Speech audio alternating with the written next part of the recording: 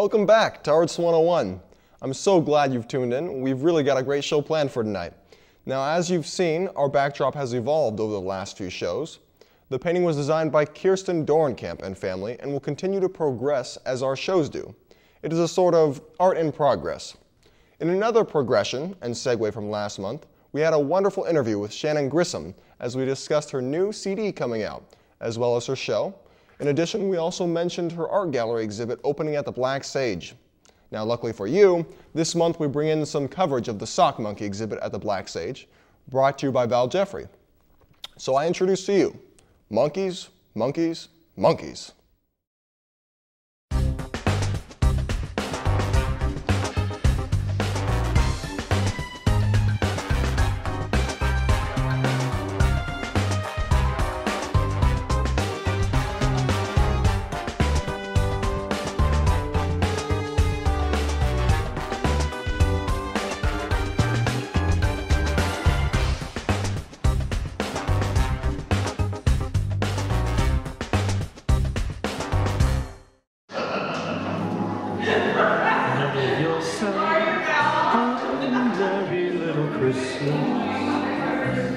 Let your heart be light.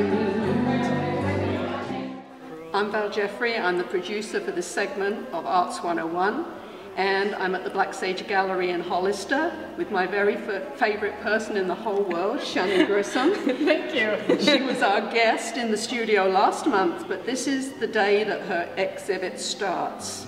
So, can you show me some things around here, Oh, Shannon? I'd be happy to. Why don't we start with the very first thing that started this off? Okay, the very first sock monkey. Which was? That's I Will Remember You.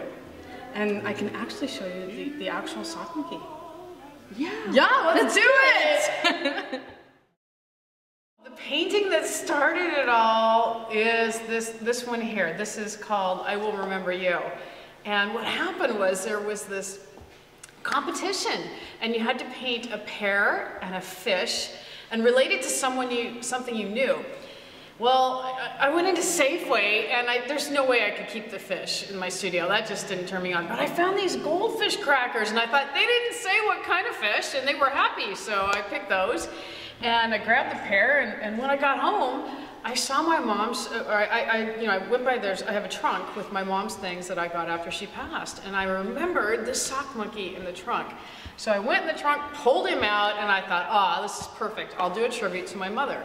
So this is a black and white photo of my mom and her cousin when they were little. And the kazoo is because she was a music major with a sense of humor. So that's how the painting got started. And the competition, well, it fizzled out. I never did enter the competition, but this started the whole ball rolling. Oh, good to see you. How you doing? Good to see you. Come on in and see the monkeys. This is Clyde. Clyde is the reason this whole exhibit is here. Clyde is the very first monkey made of sakis. He was made for my mother, so I'm guessing in the late 1930s. And so who knew when they made this monkey what it would start?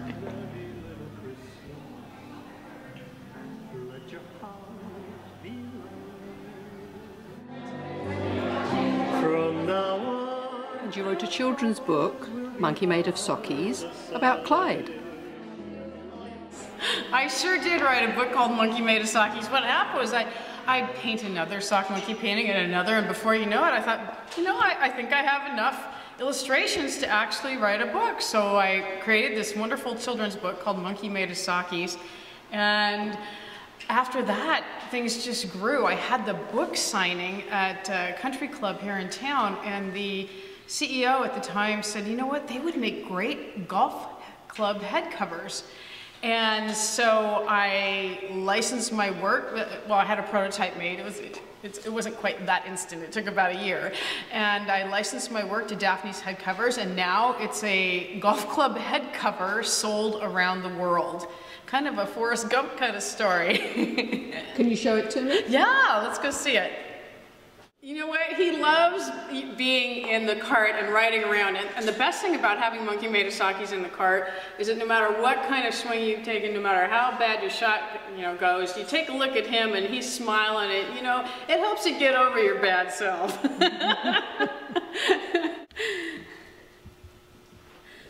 The other cool thing is we've come full circle here.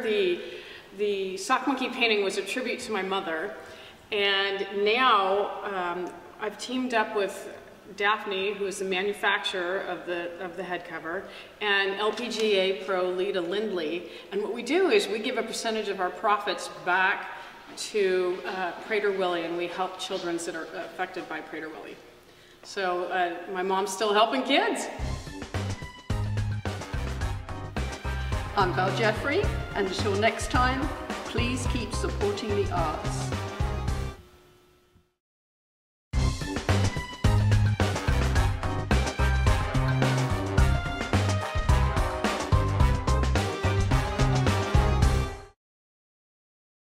Now, so far in this show, we've covered professional gallery artists, local theaters, as well as up-and-coming musical artists, but we have yet to show you any performing dancers. So, for this next segment, we have our very own Tommy Rodriguez and B-Boy in a local dance-off. To hip-hop artists, hip-hop is not just a type of music, dancing, or culture. It's a way of life. So now, let's check out the newest developments in the Gilroy art scene.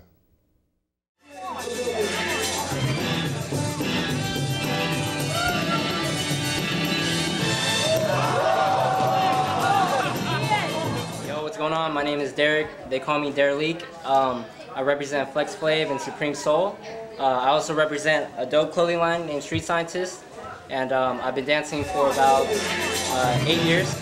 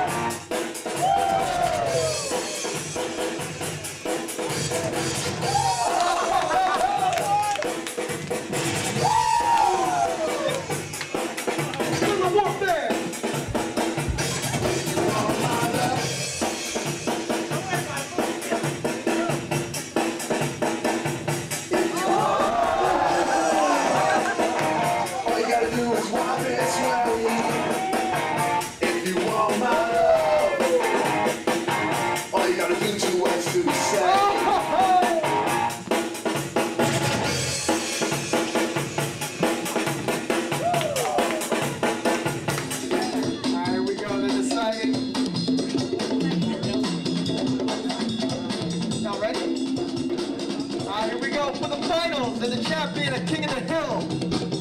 And Morgan Hill, 3, 2, 1. Oh, let's go.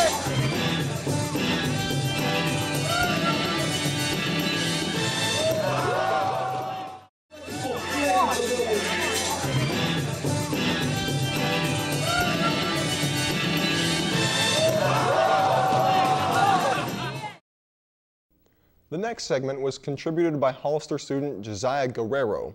He acted in a recent play at the Granada Theater, also in Hollister, called How to Succeed in Business Without Really Trying. He's given you some snippets of the play in this next piece to introduce you to the production. Watch out for the entire play coming out on CMAp channels all over the next months. My name is Josiah Guerrero. I'm here in the CMAP television studio wearing a shirt from Little Shop of Horrors? That's not the right shirt. This is the shirt. In How to Succeed in Business Without Really Trying, I was Mr. Benjamin Burton Daniel Ovington. I'm here to show you some of what I think are the best scenes in this whopping 2-hour and 30-minute production by the San Benito Stage Company. In How to Succeed, you'll learn some valuable lessons, such as not to get addicted to coffee because of what might happen if there's no coffee. No coffee! You also learn something that these guys need to learn about her.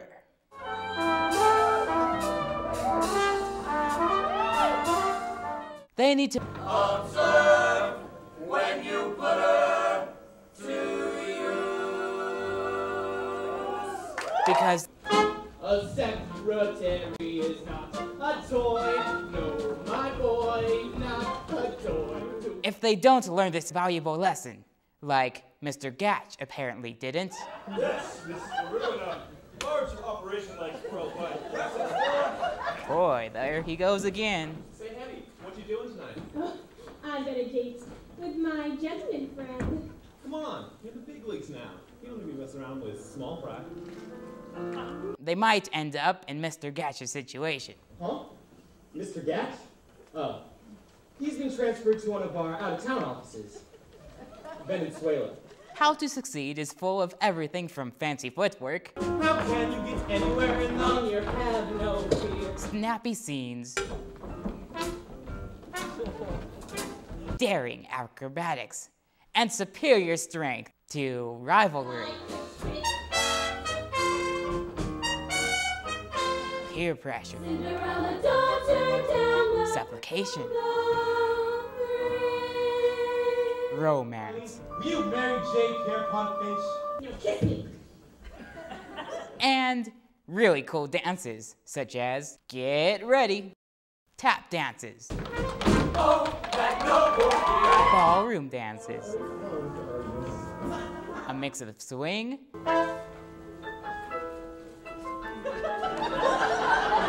and ballet, and many more. You'll see many different people, such as special guests, Not anywhere now, can you? washwomen, pirates, a TV announcer, The worldwide biggest treasure girl. and a potential candidate for, President of the United States. you'll see fear. Miss LaRue. And what's this? Dishonesty.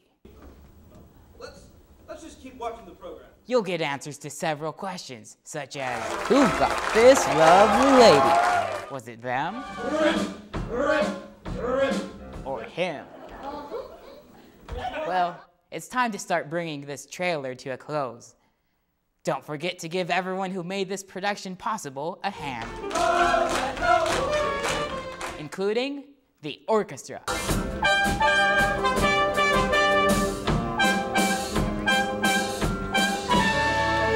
And tell them to break a leg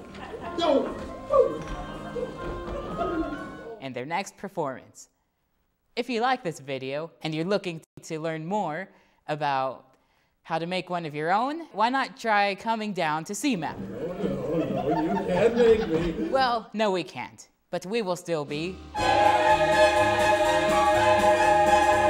And we will be. Joy Boys! Well, maybe not. But you'll see a lot of smiling faces when you come by and join the more than 350 CMAP members in the great big brotherhood and sisterhood of our CMAP family. Well, that's it for this trailer.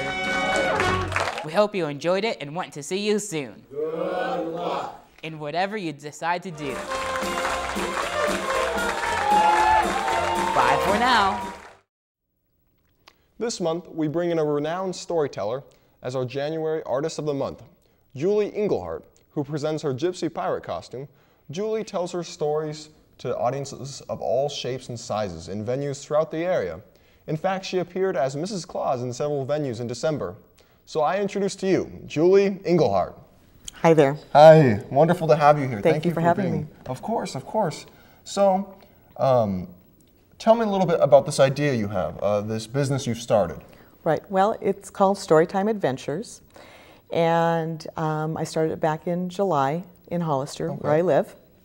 And my first few times that I did this was at Mars Hill Coffee House. I'd contacted them to see if they'd be open to doing a story time, and they were. So I did 3 during the summer. One was as a pirate, one was more of an animal jungle theme, and one was about transportation.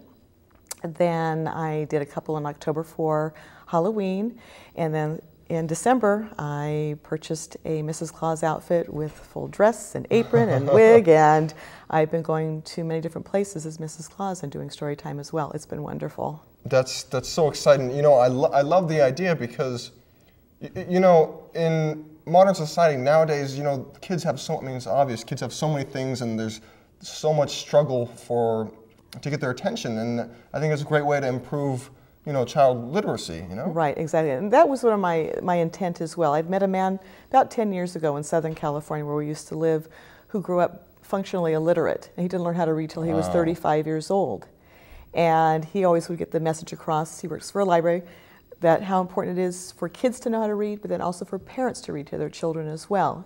Not when they're 4 or 5 years old, but even when we get to be maybe even 10 or 12 years old. It's important that parents are able to model for their children how important reading is. Absolutely, I couldn't agree more. Now, so you've been to schools in Hollister, am I correct? Hollister and Gilroy. I was also featured at Usagi Farms in Morgan Hill during Halloween. I've read to Girl Scout groups. I was at Chamberlain's Children's Center, which is a group home in Hollister. I was also at Emmaus House, which is a center for abused women. And so I've been all over the place, and I've been just doing a lot of different story times, and it's been a wonderful response from the community.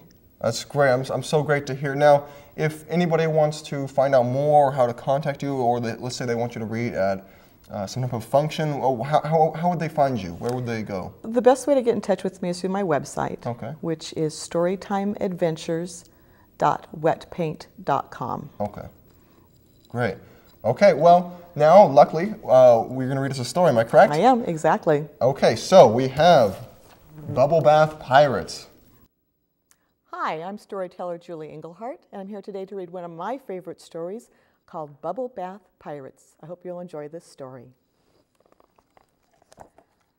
Bath time, calls out the pirate mommy. Arg, call out her little pirates.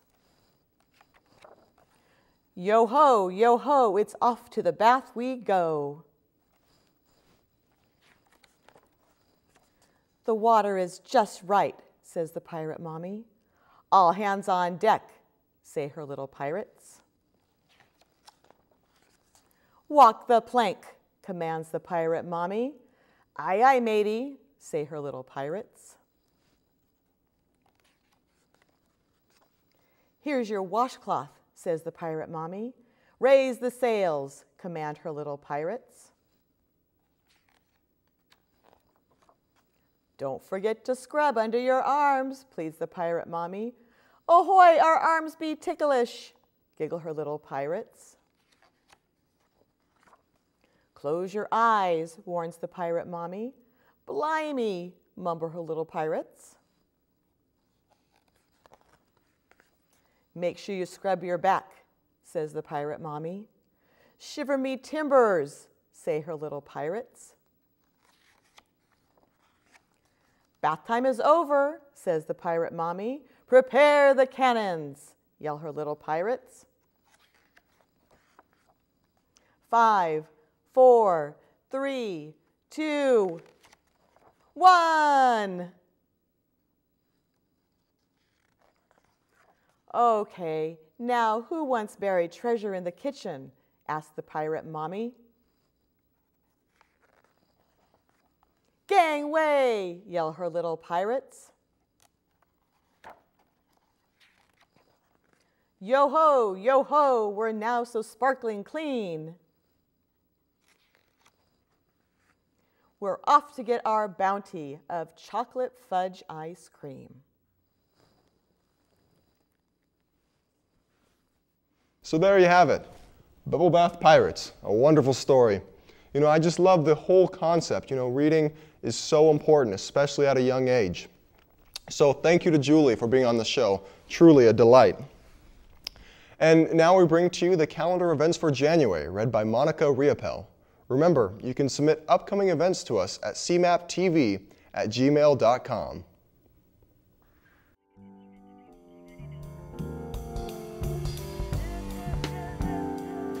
Hello, my name is Monica Riopel with CMAP TV, and here is a list of the upcoming Arts 101 events for January 2011. On December 31st, from 8:30 p.m. to 12:30 a.m., the Aromas Grange will be having their New Year's Eve concert event featuring the Rayburn Brothers. On January 2nd, from 7:30 to 9:30 p.m., the historic Gaslighter Theater reopens with a melodrama and vaudeville review. For more information, you can contact their website at www.gaslighter.com. On January 16th, the Galleria Tontanzin will be having their 19th annual Images of the Virgin exhibit, located in San Juan Bautista. On January 4th through 29th, the Black Sage Gallery will be having the wildlife and nature photographer Gilroy San. And on January 8th from 7 to 9 p.m., the Mars Hill Coffee House located in Hollister features Josh Rosenblum. For more information, you can contact cmap.tv. I'm Monica Riopel with Arts 101. Thanks and have a good New Year. Thanks again for tuning in to Arts 101. Keep in touch with us and let us know about the great events along Highway 101.